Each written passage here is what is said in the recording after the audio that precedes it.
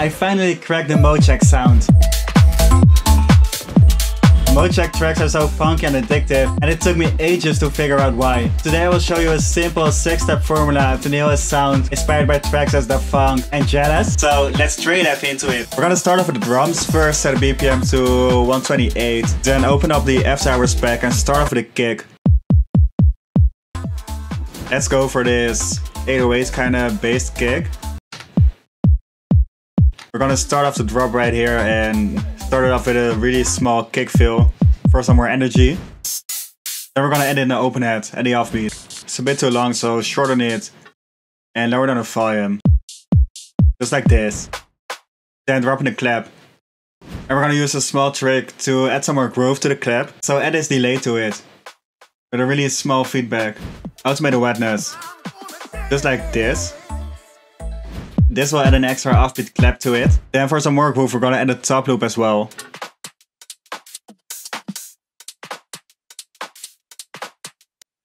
And just cut out a clap because we already have a clap in there.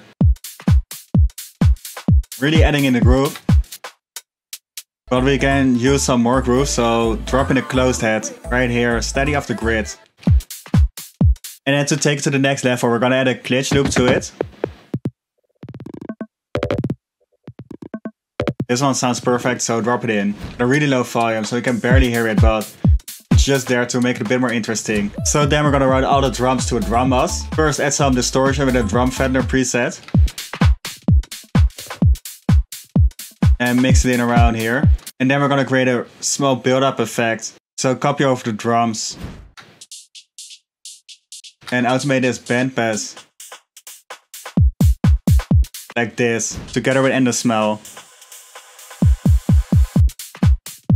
Give me this effect. So that's it for the drums.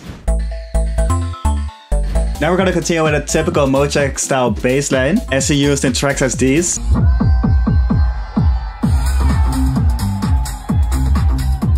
So for the bass we're gonna use one of my favorite presets from the After Hours pack. It's this trippy organ bass with a really weird top end. Somehow this really emphasizes Mochakk's groove. So let's work on the MIDI. We're gonna start off in A minor on the root note.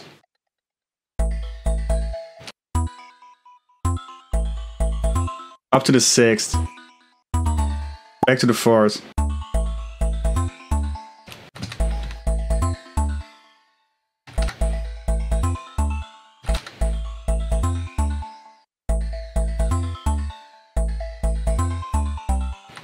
Small variation for the second bar. Duplicate it again. And finish on the 7th note of the scale. Then mixing wise, we're only gonna add in a sidechain. And mix it together with a kick. So run them both to a bus channel.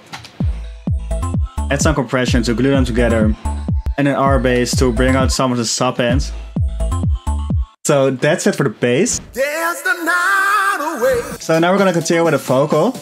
Open up the vocal tab of the After Hours pack. And let's go for this one. And place the vocal 8 bars before the drop. Something like this. And mix it some more. So remove some low ends. Press it a little bit. Bit more reverb and delay.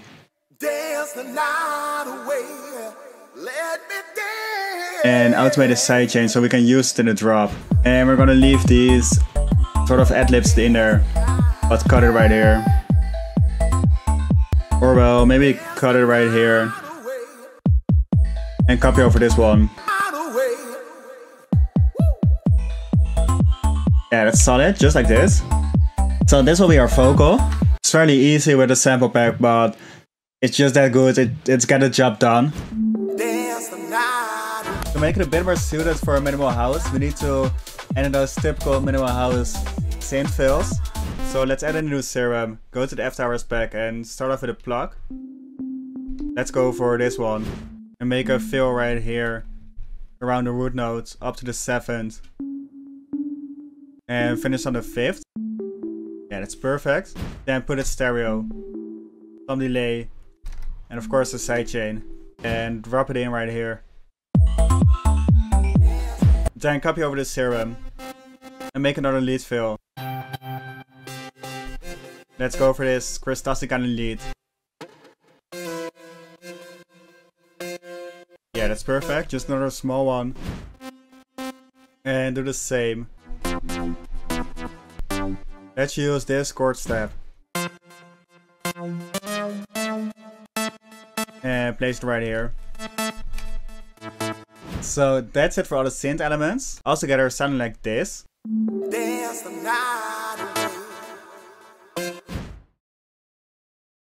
We got all the elements ready, so now it's just a matter of arranging it. I also added some automations with the sidechains. So first let's copy over all the melodics and switch up the drums like this as well.